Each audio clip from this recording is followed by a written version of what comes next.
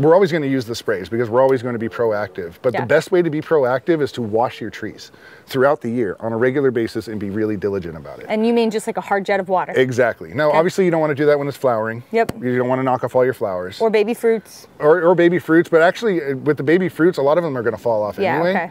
Maybe be a little more gentle with the water. But what we're trying to replicate is rain. Yeah. We get 9 months a year that we don't don't get any rain, and so what's happening is that the leaves are starting to collect dust and dirt and they can't respirate anymore. Okay. And then you start a cascading kind of domino effect where the trees are starting to stress because they can't breathe. So once they start to stress, they become vulnerable. Then the bugs can move in, the aphids, the scale, the mealybug, the whitefly, spider mites. You know, now the tree is more susceptible to that.